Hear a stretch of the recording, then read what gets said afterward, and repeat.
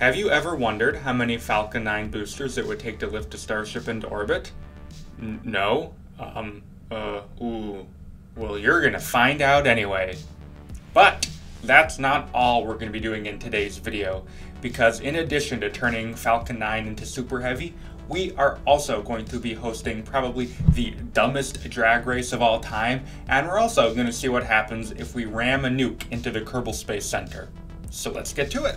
Okay, so here we have a pretty regular looking Starship. I've loaded up with a little bit of a payload in here. Go and close that door, and we're gonna go ahead and give this guy a little bit of a launch. Alright, here we are, just a pretty normal looking Starship out here at launch. We throw the engines up, hit the go button, and it lags a little bit at the beginning, but as you can see, even with those full ortings, we are just jumping off of the pad, absolutely zooming. We are having absolutely no problem getting to orbit like this. So naturally, I have to ask the question, if one Super Heavy can get a Starship into the air that easily, what if we were to kind of exchange the Super Heavy for a little bit of a Falcon 9? Yes, a Falcon 9. We take one of the Falcon boosters over here, if I can find it. I'm being very stupid. Here it is. One of the Falcon boosters, kind of just plonk it onto there. Throw some engines on, of course. We're not going to get very far without engines. So if we were to just go ahead and do that, I wonder how that would work. All right, here we are out on the pad with a completely normal looking rocket as per usual. So we're going to go ahead, hit the SAS button, hit the throttle button, hit the go button. And, yeah, I think this is kind of what we expected. Yeah, ooh. Yeah, that's not gonna go places, I don't think, no, unfortunately. Alright, so looks like we may need to make some slight modifications for this to work. In the meantime, why don't we go ahead and head over to the Kerbal Space Center runway to see what we got cooking up over there.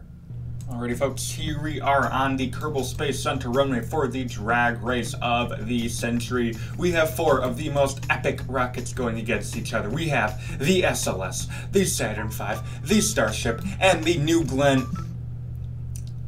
Yeah, I know, very funny.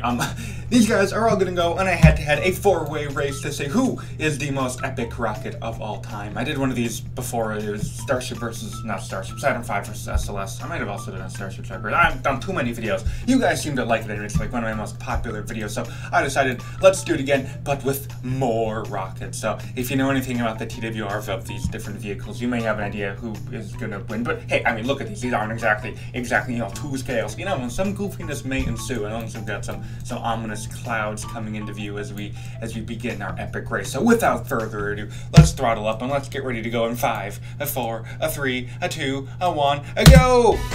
Oh, lag. Oh, here we go! Oh, we have explosions and they're off.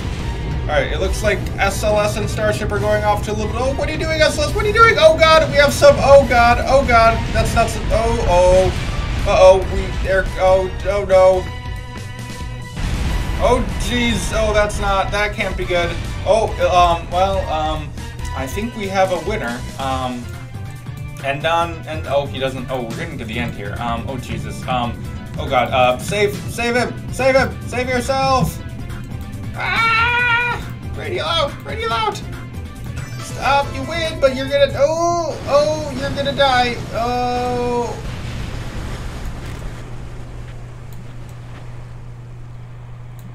He's alive! That went, well, we started out with 3 rockets, and we have, 0.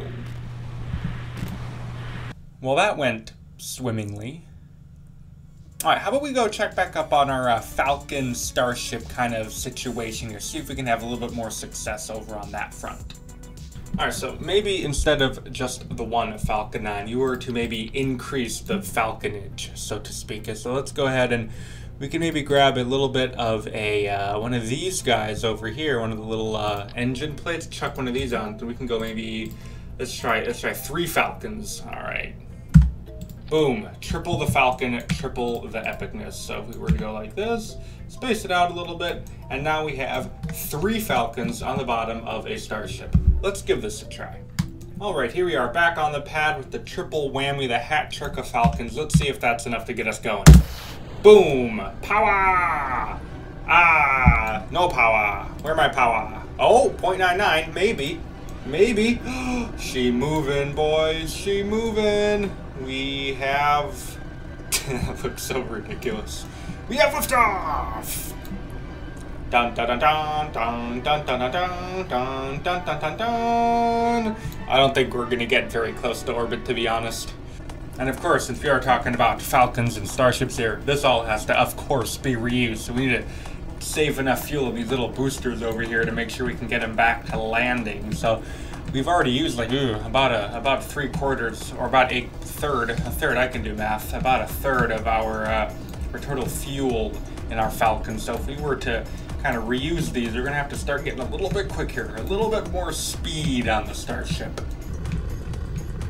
Let's keep going up here. Maybe start a little bit more of a turn here. We'll burn the boosters. I don't know. Let's call it 420 because memes, I guess. So there's 500. Here is 450 delta V left. 420. Oh, overdid a little bit. All right. Save. Stage. Zoom that out of here. And let's see if we have enough fuel to make it back for a bit of a landing. I don't really have much control over here, so we're gonna have to just see if we can just get a nice little boost. All right, that should about do it. Let's see if we can run one engine. Oh yeah, that works. We can do that. All right. So we have about 1300 delta V. I'm gonna just, so this should be enough. We have a little bit of extra, I think, so we can kind of be a little bit, maybe we need to go a little bit of speed here. Oh, nice, nice and gentle. Oh, we might be dead. We might be dead. Next engine mode. All right, there we go. We're good. Fixed it. KSP is such a realistic game, guys. All right, now we have, I want to waste all our fuel here, but we'll just keep it coming down, go for a nice smooth landing here. Bleed the speed a bit more. Oh, that is not bad right there. And you have no landing legs. I figured that this would be a wide enough base, and it looks like it is. So let's go for the final test here and see if the ship has enough fuel to make it into orbit. So here we are. We have jettisoned the booster, and here we go to see if we have enough delta V to get our ship into orbit. I mean, we have about 27. We should actually turn off the header tank because that's for landing. So we have about 2,500 delta V, and we're going 300 right now. So that should probably be enough to get ourselves into orbit. Once you get to about 800 meters a second, I think we can turn off the first sea level. And then maybe do it at 800, 1,000, 1,500. That might be what we do.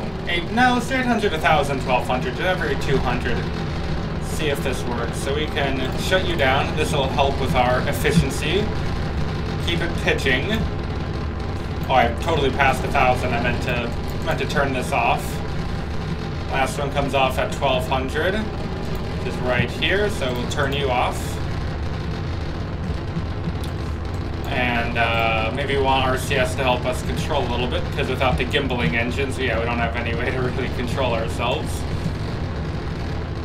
Alright, here comes approaching 2 kilometers a second. Once our apoapsis is above 80 kilometers, I'm gonna cut these engines.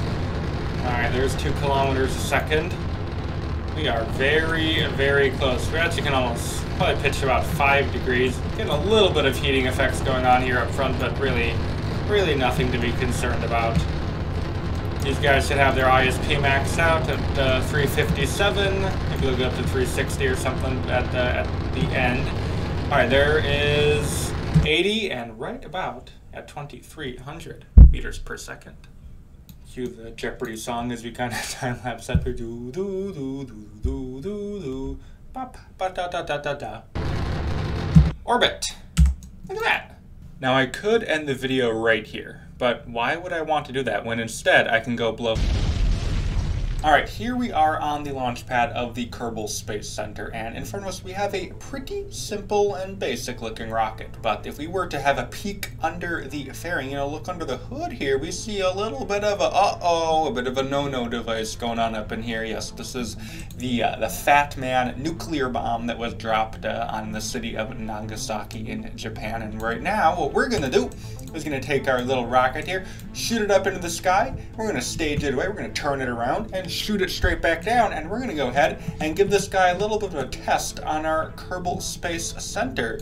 And just to make things a little bit more interesting, we have some Kerbals who have very graciously volunteered to be some test subjects. So these guys right here are going to be getting the brunt of it. They have volunteered to kind of sit right exactly where we're going to be dropping the nukes. Spoiler alert, that's where we're going to be aiming for, right on top of the VAB, and it comes straight down here and kaboom! So I'm sure these guys are obviously expecting to survive and stuff. I mean, come on, look at Kerbals, they already look like they've been tested on nuclearly, if you know what I'm talking about. So the rest of our Kerbals have taken a little bit more, taken some precautions, let's say, to try to kind of preserve their life. So let's have a look at our next closest guys. Yes, Trillin, Rayrick, and Edfrey Kerman have decided to submerge themselves into the pool, take a little bit of a dip, so they can still be pretty close, but they think they're kind of safe enough away, have taken some safety precautions, so they're really not going to get affected by the blast. I mean, they're only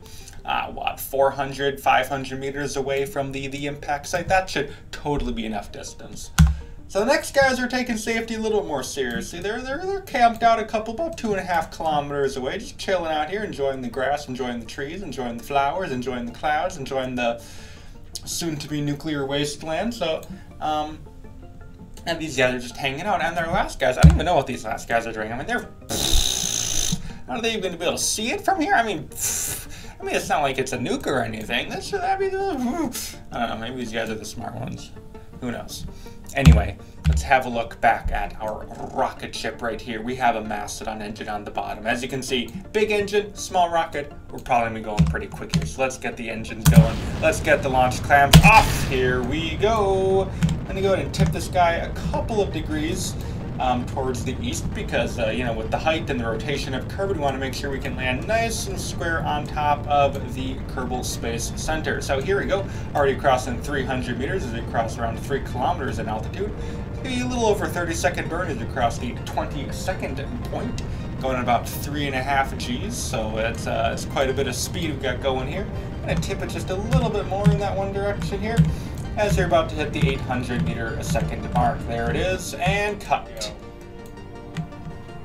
Now, we're probably not going to hit exactly on the VAB, but we'll get close enough. Once we looks like we're just about to land, we're going to go ahead and fire this missile right here. And 3, 2, 1, fire! And... oh! Alright, okay. It appears you're taking a bit of a slight bounce. Okay.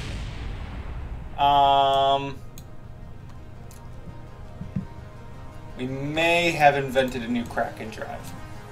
Now we're just going to go ahead and pretend nothing happened. We're going to go ahead and try that again.